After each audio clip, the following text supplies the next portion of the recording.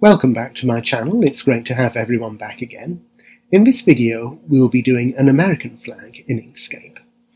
So first of all, we'll go to the Wikipedia article on the flag of the United States, and we'll go to the specifications section, and we'll just click on this graphic here, make it full size, so we can see just how the flag is laid out.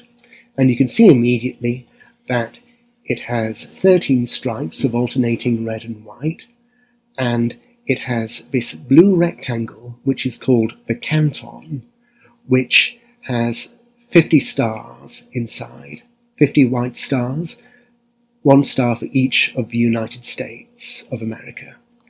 And the flag is actually a very easy design, because all of these stars are placed very regularly. They're actually placed on the intersection of grid lines of a grid that's within this blue canton, and the grid divides the canton into 12 columns and 10 rows. And to get all the exact measurements and sizes of the flag, then we just go back to the specifications section, and you can see here that all the necessary measurements are given. So for example, if the height or hoist of the flag is a height of 1, then the whole flag is going to be a width of 1.9, that's the ratio of the flag.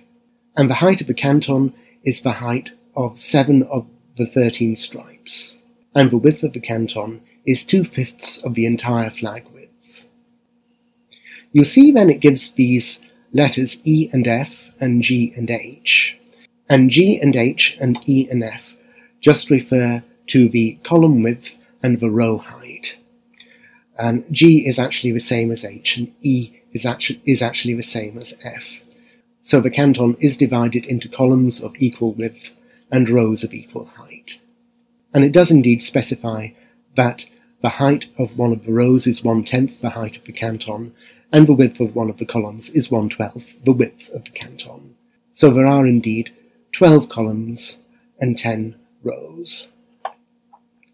And also, very importantly, it gives this figure here, K, and it gives this value of K as being 4/5 the width of a stripe.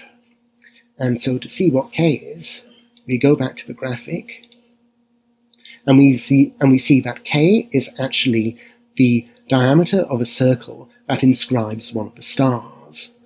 And that diameter is 4/5 the width of one of the stripes.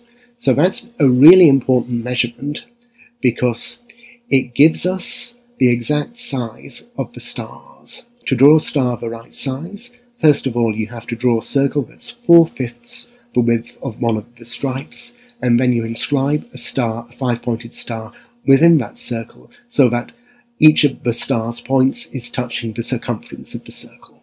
And you place that object so that it's centered where the grid lines of the canton intersect.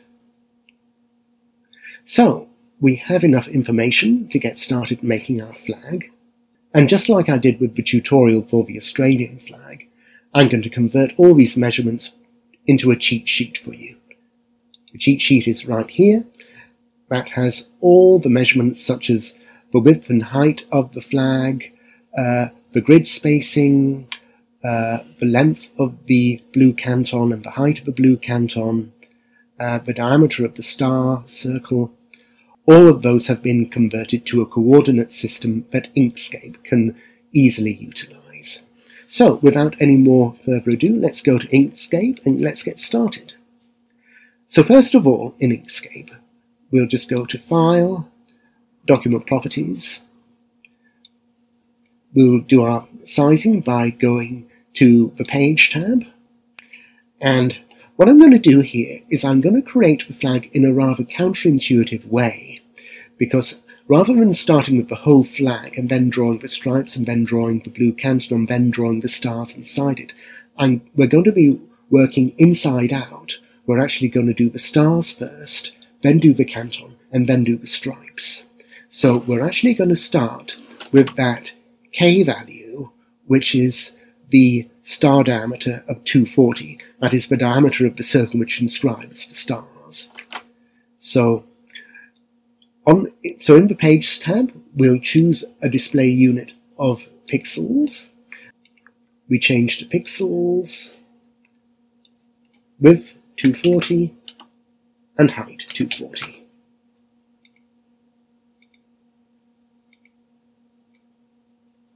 Then we will choose a background color of a pale cyan. We will turn off Show Border Shadow. Then we will go to the grid section, create a new grid. We're in grid units of pixels, and we will choose an X spacing of 120 and a Y spacing of 120. And we will do major grid lines every single grid line. Then we will go to Snap, and we'll make sure Snap to Grid is turned on. Then we'll choose the black color, we'll use our circle tool, and we'll draw a circle across the whole page. So, from the top left corner, wait till you see the snapping crosshairs, then drag until it snaps again in the bottom right corner, release the mouse and you've got your black circle. Then we deselect that, and then we go to the star tool, and we choose a white color. We make sure we have 5 corners, and this time we will choose a spoke ratio of 0.382. And the reason why we choose that particular spoke ratio is because if you look at the flag graphic, you'll see that each of these 5 pointed stars are stars which have the leading edges of their rays flush with the sides of the pentagon in the center of each star. So each star has a flat, it looks like its shoulders are completely flush. And to get that particular shape to the star, you need to use that spoke ratio of 0.382. And for anyone who's interested in how we got that particular number, there's the maths which shows how we get to it. And so then we just move our star tool to the center of the page until we see those words appear, which means we're snapping to the center. And then we just draw a star until we snap to the top midpoint. Then we press Ctrl A, right click, and go group. So there's our first star done. Then we're going to go back to Document Properties,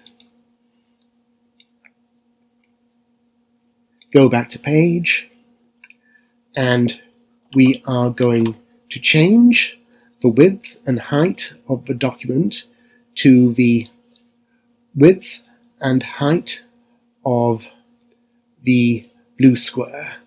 So the length or width is 2964.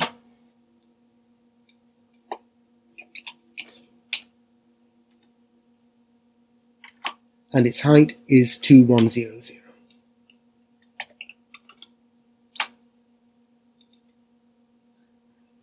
Then we go back to the grids, we remove that grid, create a new grid, and we put the X grid spacing as 247,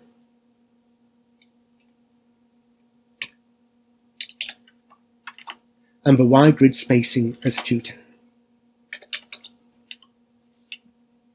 And we'll put major grid lines every single grid line, so that we have a nice clear grid system. And that gives us that division of 12 columns and 10 rows. Now, the next thing we have to do is close our document properties, and right on the rightmost toolbar here, which is the snapping toolbar, make sure you have this item here selected. This is Snap Bounding Boxes. You have to have that enabled. And then go 4 squares down until you see this option, Snapping Centers of Bounding Boxes, and enable that. And what that will do is, when we then move that star object, that star and circle object, it will snap its center to the grid point intersections. So what we'll do is we'll go up to the very first grid point here and have it snap. Then we will copy that star, Ctrl D, and we will drag it to the other side of the canton and place it there. Just one column in from the rightmost side of the canton and one row down. Then I'm going to select one of the stars, press Ctrl C, and I'm going to press Ctrl V 4 times, 1, 2, 3, 4, to create 4 more copies of the stars. Then I'm going to select all of them, Ctrl A, and I'm going to go Object, Align and Distribute, and we're going to choose this option here, Distribute Centers Equidistant Horizontally. And then we are going to choose this alignment option, this one here, Center on Horizontal Axis. And you notice that's actually thrown off our vertical positioning, but that's all right. With all of them still selected, we just drag the first star and all the rest will follow, and just have it snap again to the center. And all of the rest of that row of stars will be positioned correctly, with their centers on a grid line intersection. And notice that each of the stars is centered on a vertical grid line that is actually every other grid line. So what we're going to do next is, with all of those still selected, we're going to press Ctrl D to copy that whole row, and we're going to zoom into the first star, drag it, and it will drag that whole copy of the row, and we will center it, and we will go in one column and down one row until it snaps to the center there.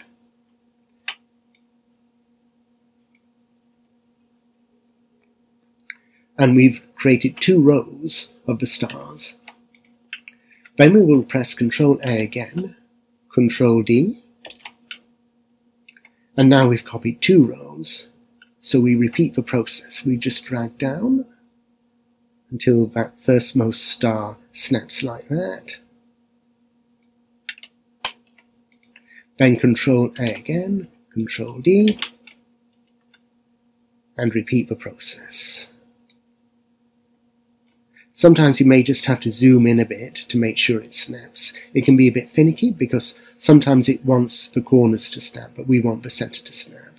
But if you're having a bit of trouble doing it, just zoom in and it'll become much easier. And then we just need to copy one more row. So we just select the whole bottom row of stars, Ctrl D, move them,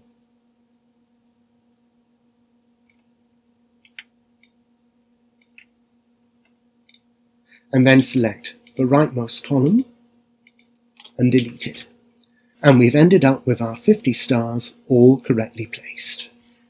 So what we'll do now is we'll draw the blue background. So just choose a random blue to start with. Draw the rectangle from one corner to the other. Then on your keyboard, press the End key to send that blue rectangle right to the back of all the stars. Now we'll give it the correct shade of blue. So if we go back to the Wikipedia article, and this is also in the cheat sheet, and we go to the Colors section, the easiest thing to do to get the correct color is to copy this hexadecimal code here. And this is also in the cheat sheet, so you don't have to worry about it. So right-click on the rectangle, go Fill and Stroke, go to Fill, and just paste in that code.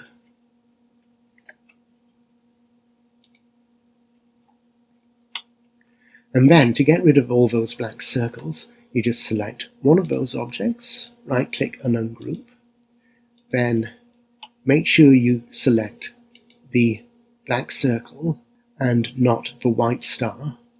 Then go Edit, select Same, and Fill Color. And it's selected all the black circles, and then we just press Delete to get rid of them. And there you have it. There's the most difficult part of the flag complete. That's the blue canton with the white stars done. So now we go back to document properties again,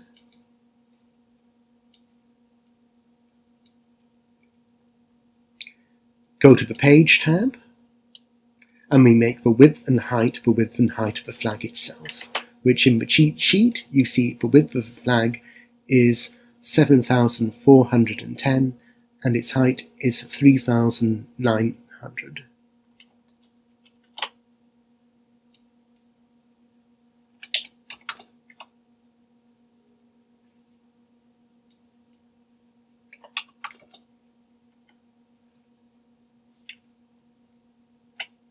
Then we go to the grids and we choose a spacing X value, which is the same as the width of the flag, which is 7,410, and a spacing Y, which is 300, which is actually the width of the stripes.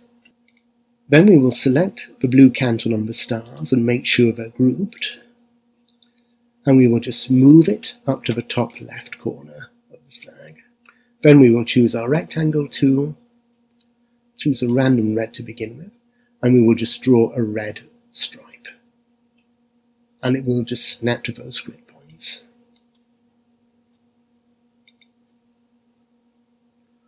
And then again, to get the color right, we just go to our fill and stroke, go to our fill properties, and we will use this red value. Actually, I'll show you it in the cheat sheet. There it is, right there. And the blue value is there too.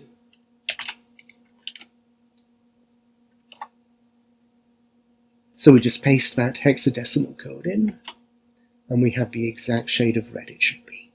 Then I'm just going to select that stripe, press Ctrl D to copy it,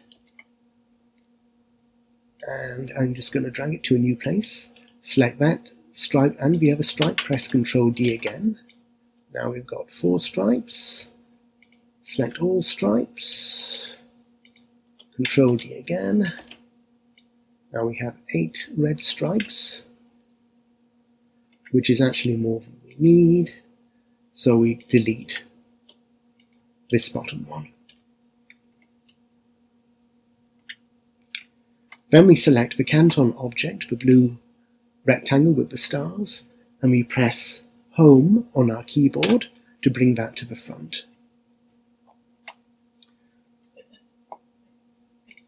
And then we'll draw a white rectangle across the whole document and press End on the keyboard to send it right to the back. And there you have it. We've created the American flag. We can just turn off our grid to view it a bit better. And there it is. And this flag is very accurate. I've actually experimented earlier with taking this graphic from Wikipedia, this flag graphic here, and actually overlaying it on top of this creation, and it matches perfectly. If you put the 2 flags on different layers and you turn one layer on and off, its visibility on and off, you can see no change in the graphic. So this is actually a very accurate representation of the American flag. Anyway, I hope you enjoyed the video. If you did, then please give it a thumbs up, subscribe or leave a comment, and I will see you in the future. Be happy and be well. Goodbye.